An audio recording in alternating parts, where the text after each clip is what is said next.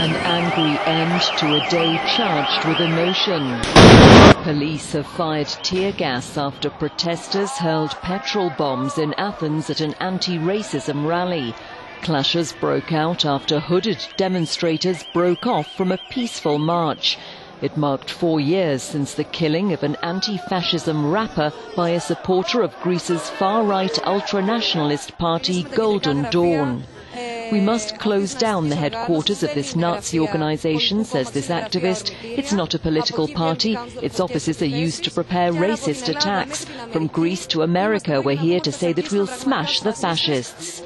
With a trial of Golden Dawn members still ongoing, the crowd demanded swifter justice for rapper Pavlos Fyssas and other victims. This woman says a Golden Dawn member was arrested over an attack on her son. Everyone should stand against the Nazis, she says, because Nazis attack everyone. We must stand united and set an example for anti-fascist movements around the world. Another rally marking the rapper's death has been called tomorrow in the neighborhood where he was fatally stabbed. Our correspondent says far-right violence did not stop at Pavlos Fyssas. In the first half of 2017, Greek police recorded at least 27 attacks with a possible racist motive against refugees or immigrants.